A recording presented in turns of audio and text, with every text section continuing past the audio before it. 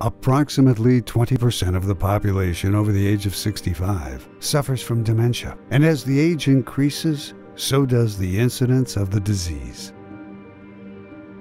The most common and consistent symptom in patients with severe dementia is outbreaks, often combined with violence, restlessness, and a raised voice.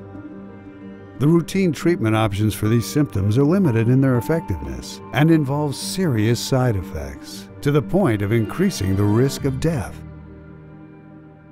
Tikkun Olam Canbit Pharmaceuticals conducted in collaboration with Dr. Hermouche and the geriatric ward at Lagneto Medical Center a groundbreaking clinical trial in order to examine the effect of dement leaf oil with high concentrations of CBD in reducing agitation compared to placebo. למעשה הרעיון למחקר היה לחפש אופציה טיפולית אחרת, אופציה שהיא לא טיפול פסיכיאטרי, והלכנו למעשה על שמן קנאביס, שמן עתיר CBD, מחקר שהוא כפול סמיות, מבוקר פלצבו. מטופלים במחקר חולקו לשניים. חלק קיבלו שמן זית וחלק קיבלו שמן עתיר CBD. At the beginning of the study, the two groups had identical levels of behavioral disorder.